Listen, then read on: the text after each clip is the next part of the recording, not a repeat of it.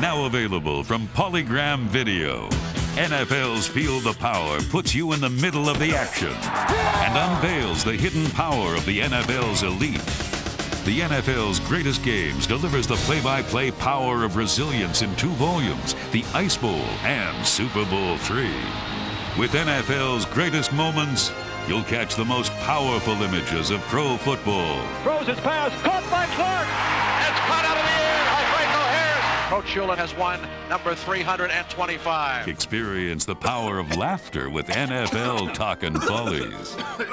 Okay, throw a fake ball and keep the real ball in your shirt. You can't use more than one ball. Mom! NFL Throwbacks brings you the power of tradition and links future stars with heroes from the past. Lock and load, baby.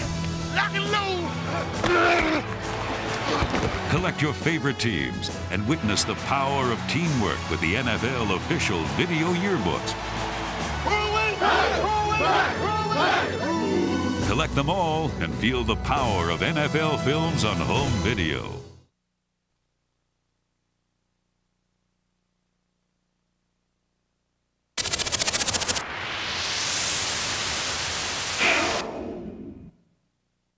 New Edge Pro Gel, official sponsor of NFL Team Highlight Films. Edge Pro Gel will give you a shave so comfortable that no other gel or foam can beat it. For a great, comfortable shave every day, try new Edge Pro Gel. Save your skin.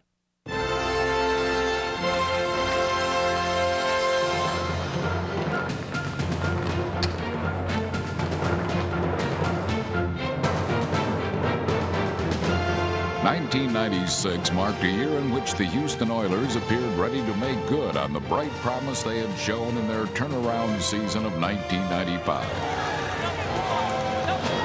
That's the man over there, 55. He'll get you hyped. He'll get you hyped. It's our house, baby, house of pain all day long. 1, 2, 3, respect! Houston improved to 8-8, but the season was a roller coaster ride of emotion. At times, they would simply dominate their opponents, but on several occasions, they fell victim to heartbreaking last-second defeats. It will be from 29 yards, and it's on the way, and it is good, and the ball game is over. Despite such heartache, the Oilers never lost faith. We believe! You gotta believe, baby! You gotta believe! Houston converted the doubters into true believers. And what a terrific job by Eddie George. This guy is not just a flash in the pan, folks. He is legitimate. Get to the QB, strip the ball. Something special is going to happen for you guys. Let's go. It's jumbo. We don't want him to see it.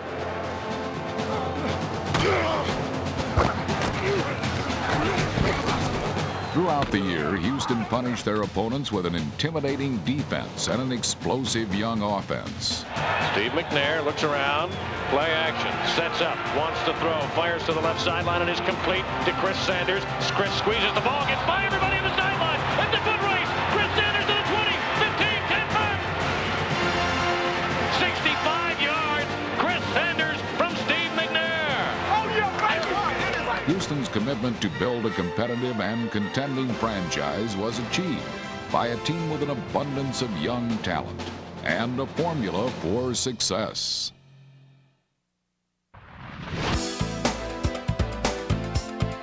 During the offseason, general manager Floyd Reese and head coach Jeff Fisher continued planning their formula for success. Their primary concern was improving their offense. We needed to surround our quarterback, Chris Chandler, with people that could do things with the ball. We needed to add speed to the wide receiver position. We acquired Willie Davis through free agency. Chris Sanders, the rookie last year, really improved through our offseason. A very, very important aspect of pro offense is third down, be able to convert third downs. We went out and got who we felt was maybe the best third down back to ever play the game, and that's being Ronnie Harmon.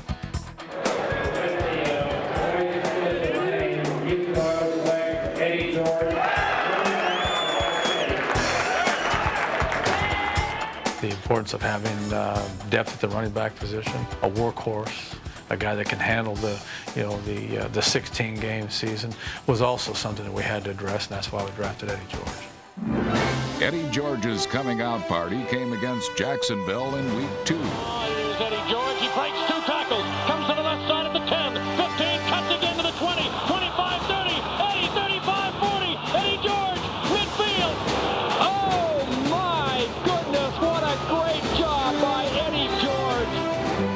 27 immediately established himself as an offensive catalyst by running for 143 yards and scoring his first professional touchdown. Another offseason acquisition, wide receiver Willie Davis scored on an 11-yard pass and ignited an offensive explosion. Throws to his left, Chandler being flushed to his left, stops and fires wide over to his right. Floyd open at the 20, 15, 10, touchdown! Wow. While the offense set the pace, Houston's defense sealed the victory. Now we'll drop, and we'll look, and we'll fire the ball deep over the middle. It is intercepted! Intercepted by Robertson!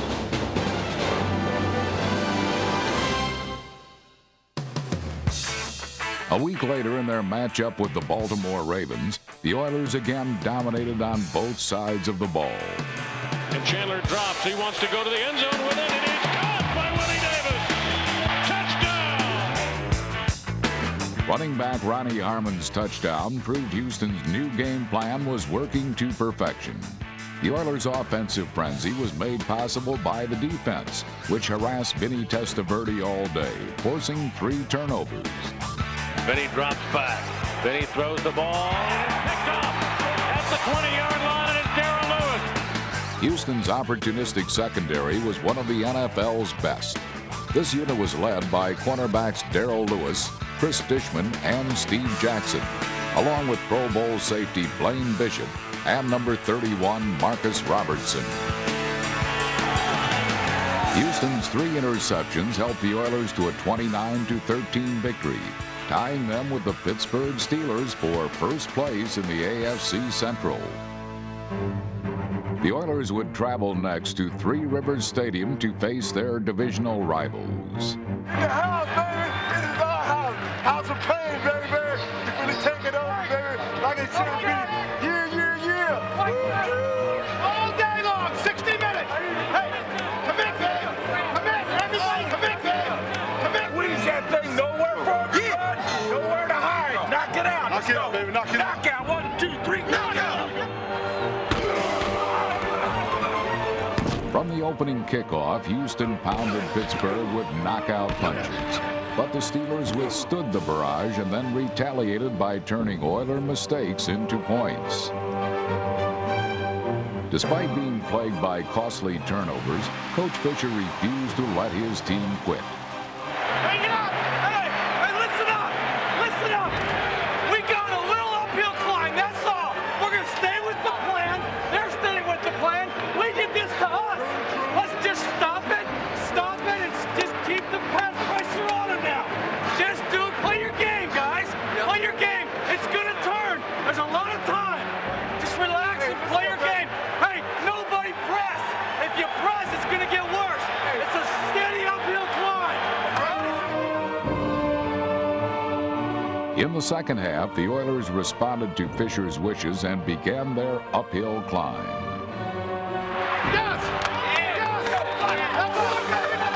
Cornerback Darrell Lewis's clutch interception gave the Oilers hope. The pass comes on the near side. Hastings has it. He lost it. It's picked off by Darrell Lewis. Lewis going to take it down the right sideline. Darrell Lewis takes it in. Wow, we got a big change in this football game.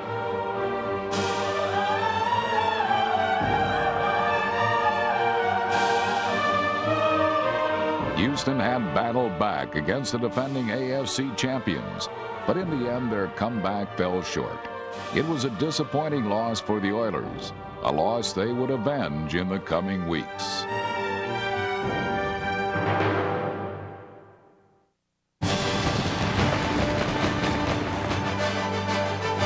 Houston traveled to Cincinnati's Synergy Field in Week 5, where the Oilers provided their own fireworks display, courtesy of running back Eddie George. And he'll take the handoff. Big hole up the middle to the 40. Outside 35, 30. They won't catch him. Eddie George down the left sideline. They won't catch him. 45-yard touchdown run. Eddie George. George's 152 yards rushing opened up the passing lanes for the Oilers' aerial attack. Chandler drops. Chandler floats the ball to the end zone. Whitecheck bobbled and caught. What a touchdown, Frank Whitecheck. Houston's offensive outburst was complemented by the NFL's number 2 ranked run defense. Applying the pressure up front were number 78 Anthony Cook, number 96 Gary Walker, and number 92 Henry Ford.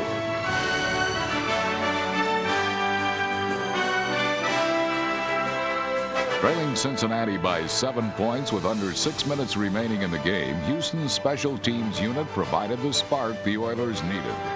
The NFL's premier return man, number 21 Mel Gray, ran back Cincinnati's kickoff 88 yards, setting up a game-tying score.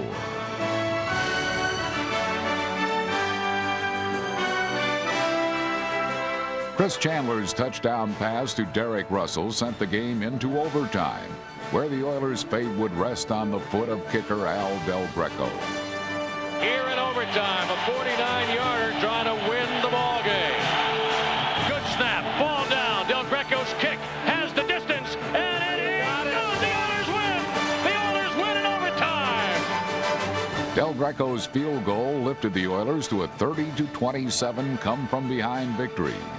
The most prolific kicker in Oiler history continued his assault on the record books in '96, either setting or extending 8 team records.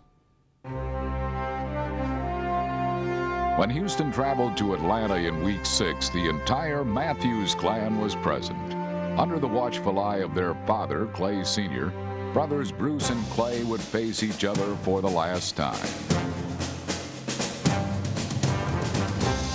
The Oilers' offensive line of Matthews, Mark Stepnoski, Brad Hopkins, Kevin Donnelly, and Irv Eatman opened huge holes for running back Eddie George. George battered his way through the Falcons, finishing with 109 yards rushing. And Chandler has plenty of time to step back and throw the ball deep to Sanders. Completed the 20 to the 10, and touchdown, Chris Sanders. Touchdown, Oilers. Houston's big play receiver, number 81, Chris Sanders, provided the Oilers with a lead they would not relinquish. Quarterback Steve McNair stepped in for an injured Chris Chandler and promptly drove the Oilers to another score. McNair in the backfield runs away from trouble to the 10, to the 5. He dives! In! Touchdown! He looked like Superman! He dove from the 5-yard line in! Touchdown, Steve McNair and the Oilers! The Oilers beat the Falcons 23-13, but the Matthews family was also a winner this day. With over 500 games played between Bruce, Clay, and Clay Sr., the Matthews rank as the NFL's first family in number of games played. After their victory over the Falcons, Houston returned home for their long-awaited rematch with the Pittsburgh Steelers. In a playoff-type atmosphere, Houston watched as Pittsburgh once again jumped out to an early lead. Tomczak drops. Tomczak fires the ball over the middle. It is caught by one hand. Johnson to the Oiler 40, 35-30. He's on the run and he takes it in. Touchdown, Charles Johnson.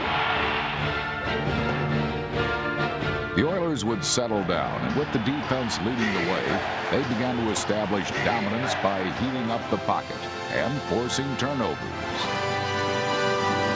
The defense had asserted itself. It was now time for the Oilers' offense to unleash its own attack. Chris Chandler's pump fake froze Steelers All-Pro cornerback Rod Woodson, leaving Willie Davis open down the sideline. Now steps back. Now throws the ball to Willie Davis at the 5, and Willie Davis is in. Touchdown, Oilers! Willie Davis from Chris Chandler. Clinging to a 3-point lead, it became do-or-die time for the Oilers. Houston dug down deep and seized control of the game. Tomczak drops back, looks right, has the ball stripped, goes down, and who's got it? Who's got it? The Oilers may have it. There's a scrum. There's everybody.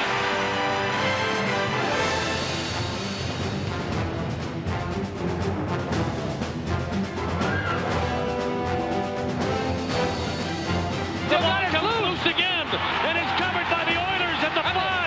Baron Wortham at the 5. It's Oiler football at the Pittsburgh 5-yard line. Eddie George will get the call. He goes up the middle. He goes in. Eddie George from 2 yards out with 3:05 to play. And the Oilers have scored twice in a 2-minute span over the dreaded Steelers.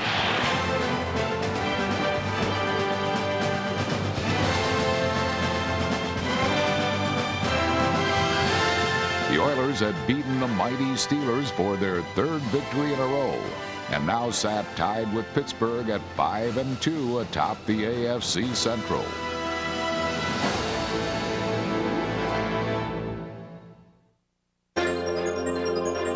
The Oilers had their share of disappointments in 1996. Against San Francisco, Houston's aggressive defense kept the powerful 49ers in check.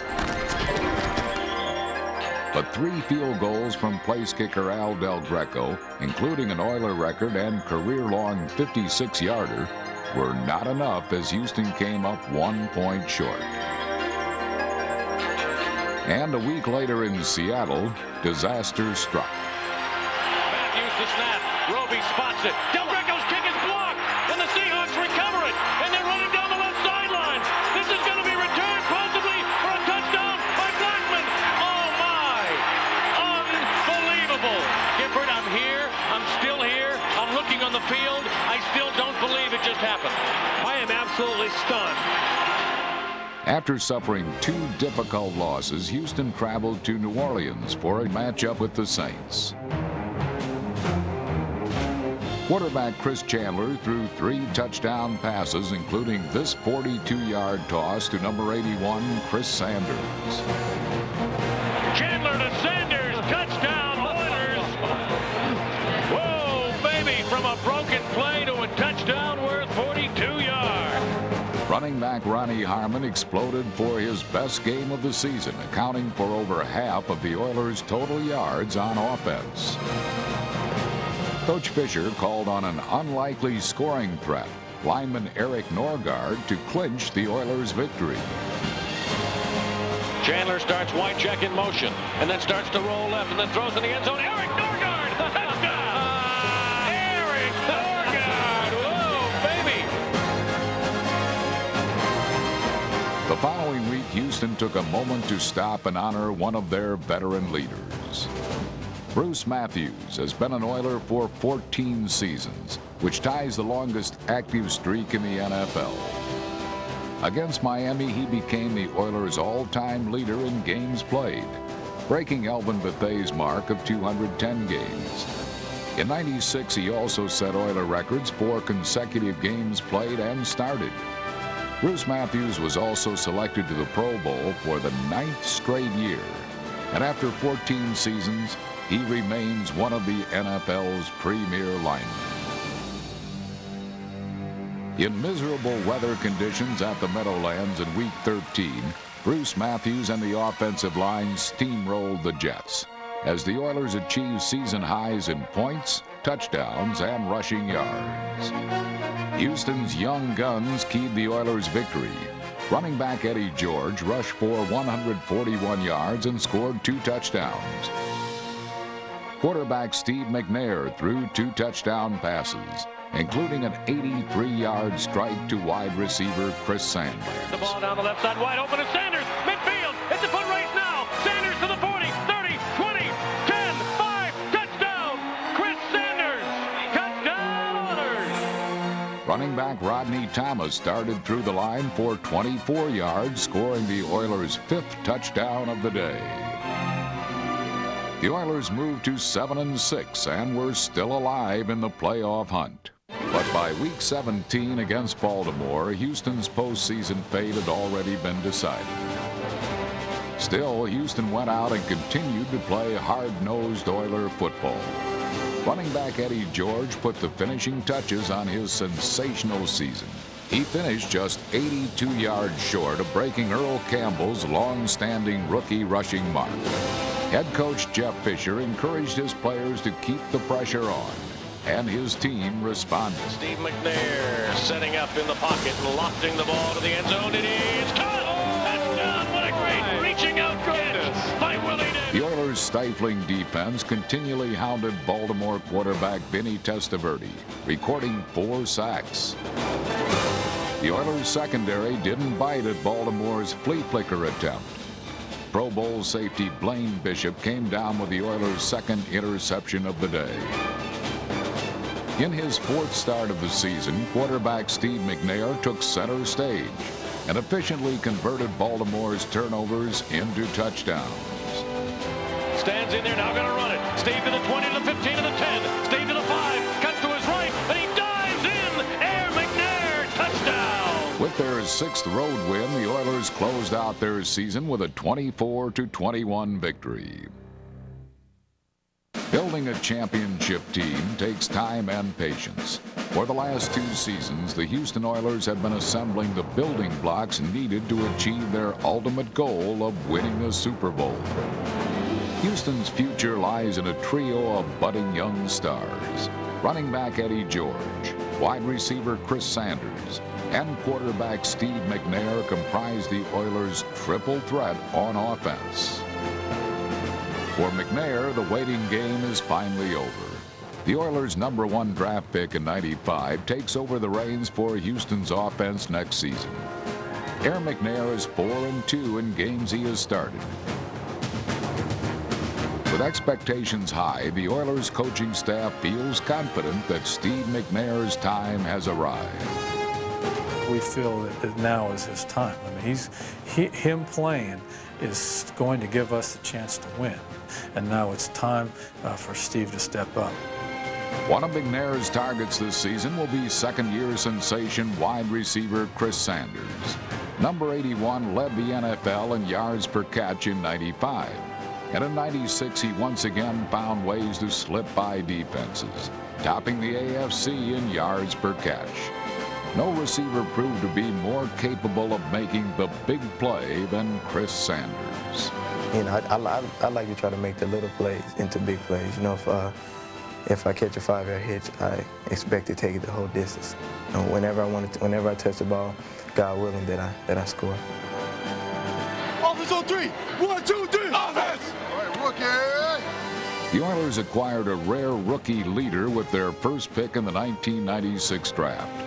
Eddie George finished the season with 1,368 rushing yards and was named the NFL's Offensive Rookie of the Year. With his unique running style, George roared past defenders and floored would-be tacklers. I try to do a little bit of everything, you know, power, finesse, and try to make people miss. You know, do a little bit of everything, try to become the complete back.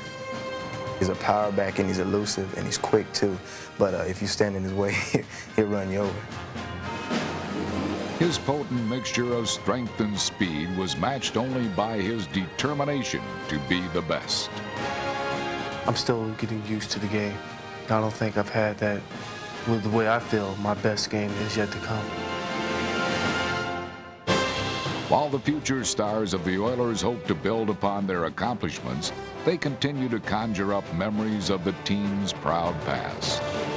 Play action, looking, going to go across the middle for Burrow at the 1-yard line, touchdown!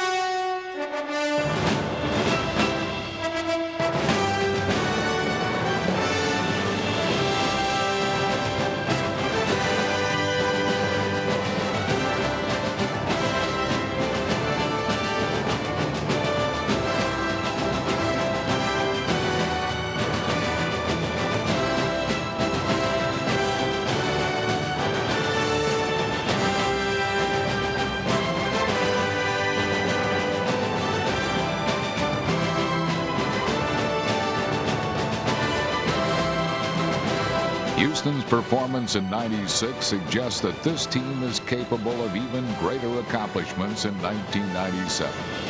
The Oilers have the talent and the tenacity to succeed. And with a winning attitude, Houston appears ready to reach new heights.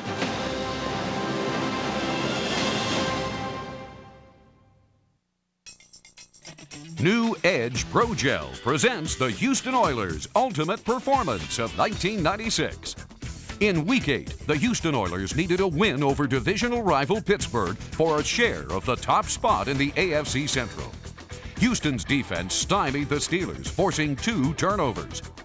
Quarterback Chris Chandler's pump fake froze cornerback Rod Woodson, leaving Willie Davis open for a touchdown. Rookie running back Eddie George's touchdown sealed the Oilers' 23-13 victory.